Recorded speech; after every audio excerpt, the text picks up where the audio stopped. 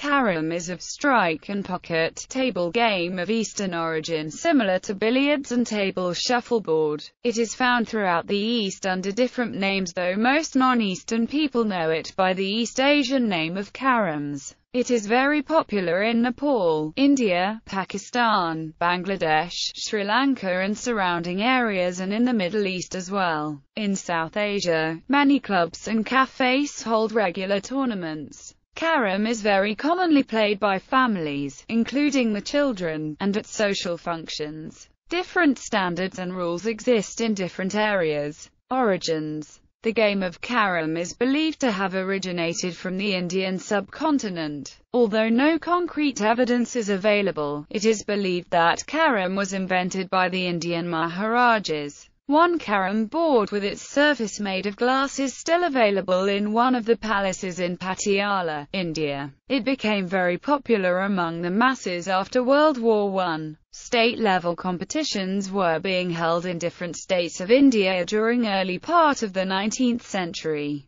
Serious Carrom tournaments may have begun in Sri Lanka in 1935, but by 1958, both India and Sri Lanka had formed official federations of Carrom clubs, sponsoring tournaments and awarding prizes. The International Carrom Federation was formed in the year 1988 in the city of Chennai, India. The formal rules for the Indian version of the game were published in 1988. In the same year, the ICF officially codified the rules. The game has been very popular throughout South Asia, mainly in India, Pakistan, Bangladesh, Sri Lanka, and Nepal. It has gained some popularity in Europe and the United States, where it has been introduced by the Indian diaspora. The United States Carrom Association reports on competitions in the US and Canada and has a player ranking list as of the last tournament. The board and pieces can be bought in Europe or the US, and are usually imported from India. The most expensive boards are made to a high standard with high-quality wood and decorations, though cheaper boards are available. Some of the largest exporters of Carrom boards are in India, e.g., Precise, Serco, Syndicate Sports and Paul Traders.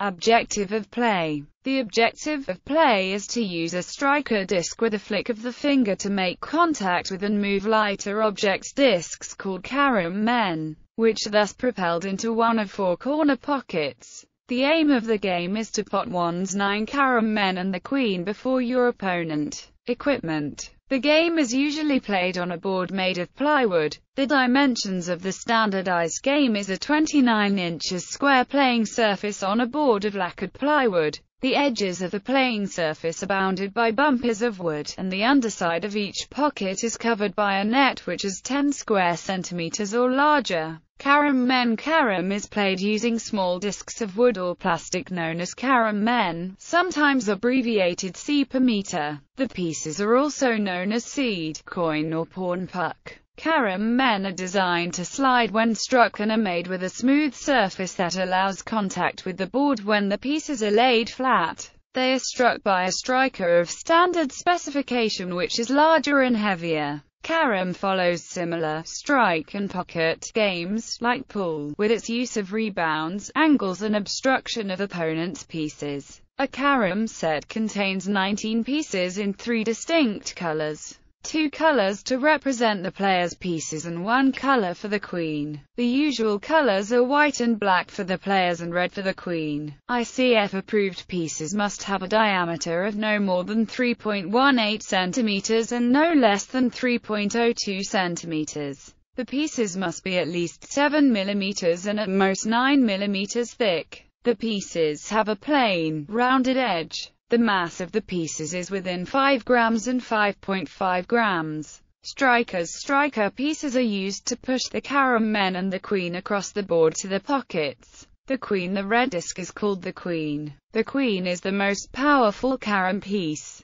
During board setup, it is placed at the center of the circle. In accordance with the ICF rules, pocketing the queen adds 3 points to the player's total score. The dimensions of the queen must be the same as those of other Carrom men. The player must pocket the queen and subsequently pocket a Carrom man of the player's own color. This is termed covering the queen. If by mistake, a player puts the Carrom man of the opposite team in the pocket after pocketing the queen, then the queen has to be placed in the center of the Carrom board again. If the player fails to pocket a subsequent Carrom man, the queen is replaced at the center of the circle. If the player pockets his or her opponent's last Carrom man before pocketing the queen, then the other player wins that board. If a player puts the queen and a Carrom man of the player's own color in the pocket with one use of the striker, the queen is automatically covered, no matter which went first. Powder. Fine-grained powder is used on the board to enable the pieces to slide easily. Boric acid powder is the most commonly used for this purpose. Boric acid has recently been reclassified by the EU as toxic for reproduction. In the UK, many players use a version of anti-set-off spray powder from the printing industry which has specific electrostatic properties with particles of 50 micrometers in diameter. The powder is made from pure, food-grade vegetable starch. Standardized rules and regulations. The ICF promulgates international rules of Carrom. ICF acts as the governing body of Carrom. The organization also ranks players, sanctions tournaments and presents awards. ICF has many national affiliates such as the All India Carrom Federation, Australian Carrom Federation, and United States Carrom Association.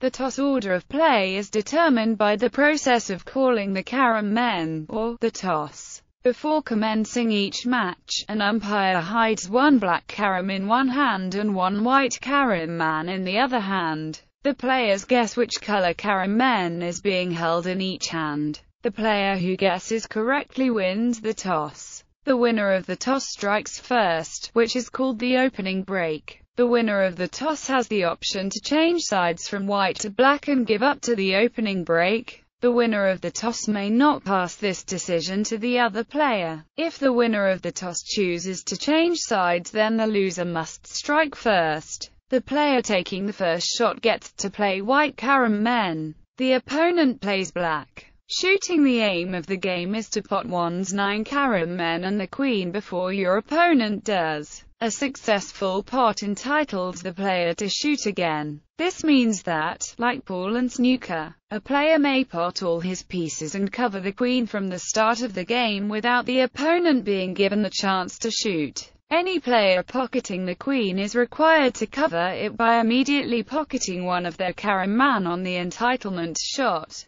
If after potting the queen the player fails to cover it, then the queen is returned to the center of the table. It is illegal to pot the queen after the last piece since the queen must always be covered. Thumbing is allowed by International Carrom Federation, which allows the player to shoot with any finger including the thumb. Crossing the diagonal lines on the board by coming in touch with it, or pocketing the striker is a foul. A player needs to ensure that his striking hand does not infringe, cross the diagonal lines aerially, physically. A player committing a foul must return one Carrom man that was already pocketed. If a player pockets his striker, he has to pay a penalty. This penalty is usually 10 points. Variants. Family point Carrom. Simple point Carrom is a variant that is very popular with the young and old, or when playing with an odd number of players. Players are allowed to pocket Carrom men of any color. A majority of people play by the following simple rules.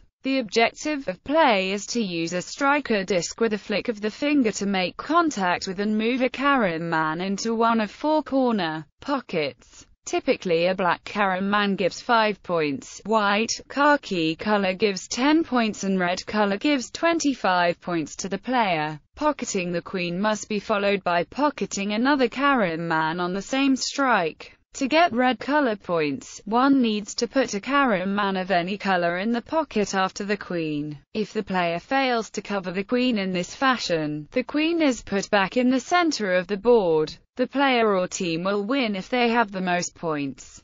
Sets of 1, 3 or 5 are common. With the points system, if one team player gets queen points early in the game, the opponent still has a good chance to win by earning more points. This style of play is widely accepted in many areas of South Asia. Point Carrom is a variant that is popular with children or an odd number of players. Gameplay is as described above with a variation. Players are allowed to pocket Carrom men of any color. Carrom men of black color are assigned 1 point and white color are also assigned 1 point. The red queen is assigned 3 points. Pocketing the queen must be followed by pocketing another Carrom man on the same or subsequent strike. The first player to reach 21 points is declared the winner. If no player reaches 21 points, the player with the highest points is declared the winner. If the scores are tied, a tiebreaker must be played.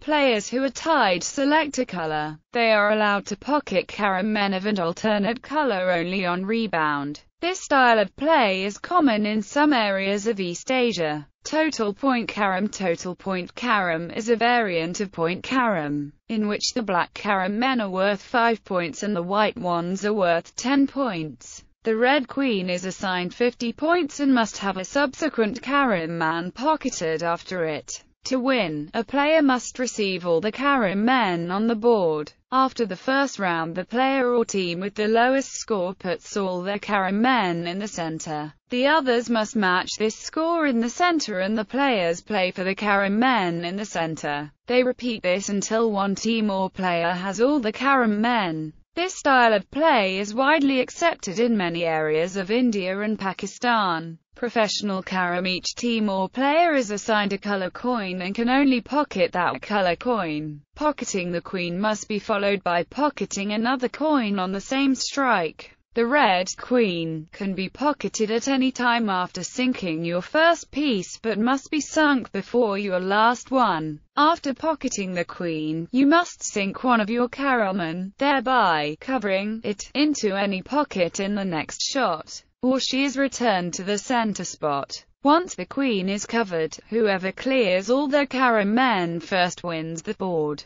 Queen and cover can't be on same pocket. The winner of a board collects 1 point for each of the opponent's Carrom men left at the finish and 3 points for the queen if covered by the winner. No more points are collected for the queen after your score reaches 21. A game consists of 29 points. When placing the striker on the board to shoot, it must touch both baselines, either covering the end circle completely, or not touching it at all. The striker may not touch the diagonal arrow line. Shooting styles are very personal. Whichever grip works for you is fine as long as you flick the striker and don't push it. Generally, it's best to orient your body in order to see the line of your aim while shooting comfortably. You may not move or leave your chair. For forward shots, you can use your index finger, middle finger, or even the scissors shot.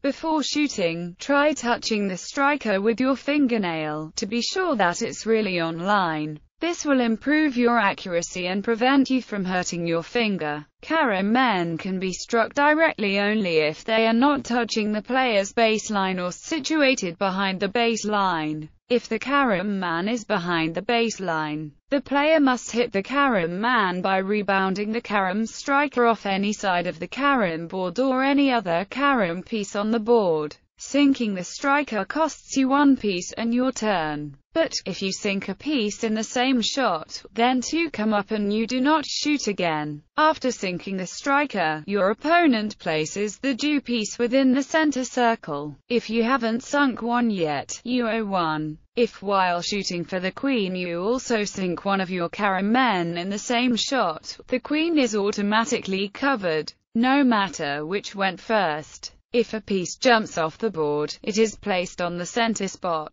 If pieces land on end or are overlapping, they are left that way. If the center spot is partially covered when replacing the queen or a jumped piece, the piece should cover as much red as possible. If totally covered, the piece is placed opposite the next player behind the red spot. If you touch your last piece directly before the queen, you have to pay a penalty. If you sink your opponent's piece, you lose your turn. If you sink their last piece, you lose the board and 3 points. If you sink your last piece before the queen, you lose the board, 3 points and 1 point for each of your opponent's pieces left. If the striker does not leave both lines, go again. You get 3 tries to break before losing your turn. These rules are mostly played in UK and India. A popular variant of the game called Dubbu is played mostly in Karachi, the largest city of Pakistan. In Dubbu, the size of the board is bigger than Carrom, and instead of flicking the striker, people usually slide it. Board variations.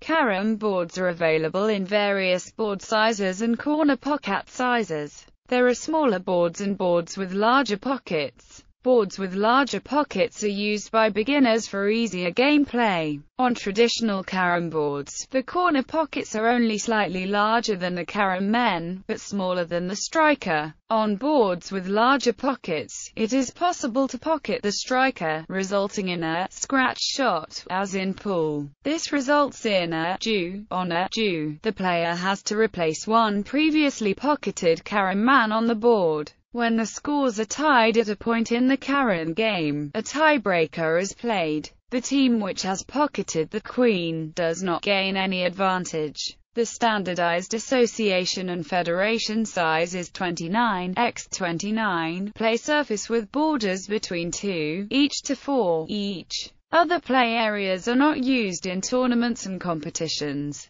A relatively rare series of makes among Western Carrom boards contains a variant referred to colloquially as a Carrom maze on the reverse, in which an entirely different game is played. The oblique side of the board is fashioned into a labyrinth via the addition of small plywood walls that restricts the Carrom to defined paths. The objective becomes to traverse the maze with a single Carrom and reach a region designated as the end of the maze successfully in the least amount of strokes, or to be the first to finish the maze among competitors. Various regions within the maze, often found in traps or sharp corners and differently colored or designated via artwork, contain regions in which the player's Carrom must not be caught when coming to rest, at risk of penalty of extra strokes or forced relocation of the player's Carrom to an earlier position. In solo play, course records may be kept for public tables. Japanese Carrom. Carrom was introduced to Japan in the early 20th century. Carrom became popular as Tokuban and it fell in popularity in the Showa period. However, Carrom is still popular in Hikone, Shiga, in popular culture. In 2010, a Hindi Bollywood film titled Striker was released. The movie focuses on Carrom hustlers in Mumbai in the 1980s. The Hindi film Ankush showed the ability of Carrom to help 4 unemployed youths escape the painful realities of life. A Tamil film called Villayada released in 2012 was also focused on Carrom board. Indian movies Vineetmbbs and its Telugu remake Shankar Dada MBBS, Tamil remake Vasool Raja MBBS, Kannada remake Uppi Dada MBBS. Also features a movie scene with Munabai playing Carrom to heal an elderly friend with his friends and an orange juice.